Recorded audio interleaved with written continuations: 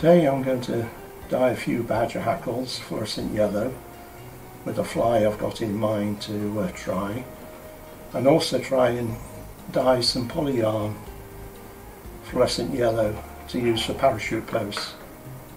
I've got a gas stove, some of those little aluminium camping containers were full of water.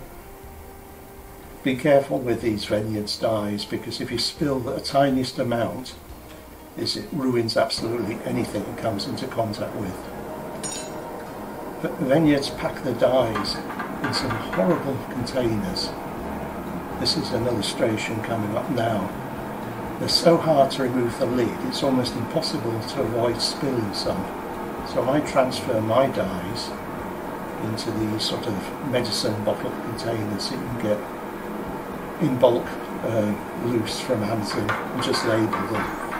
You need to label them because you can look at the powder and it makes no sense sometimes what kind of colours can come out. So I've just added a tiny bit of fluorescent yellow to the water, heating it up to the boil.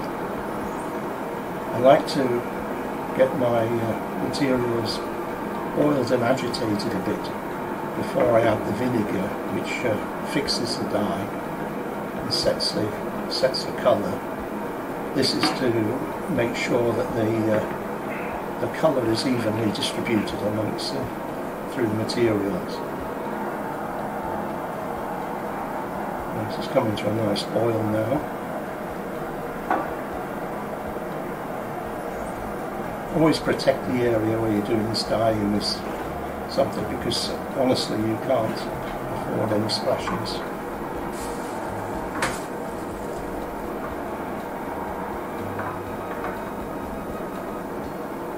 Oh, that's looking lovely. Now I'm adding a bit of vinegar to set the dye, and you have to just periodically glance at the feathers to check the colours getting set to the right shade.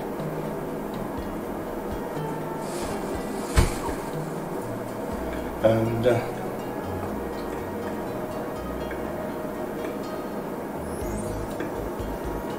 we seem to be there now, so we're turning this off. And then when the colour's set, I just transfer them to a bit of plain water. Wash your dyed materials for quite a while.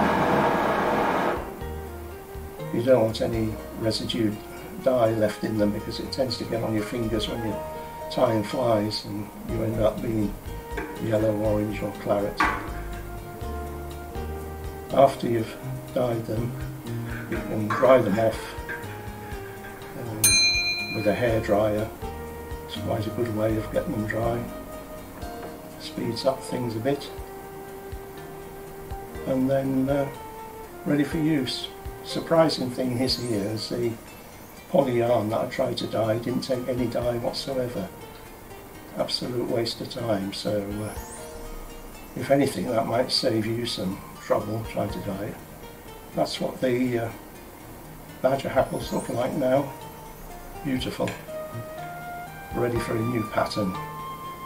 Anyway, thanks very much for watching. Bye.